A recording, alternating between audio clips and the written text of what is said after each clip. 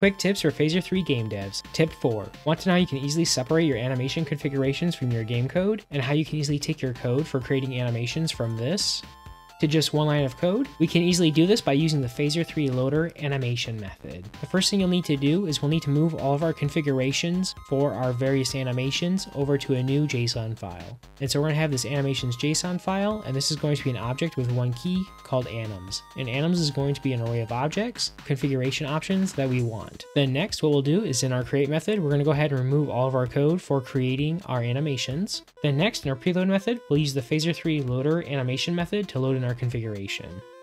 So provide our key. We're going to do animations JSON, then our URL. So this is going to be assets, data, animations, JSON.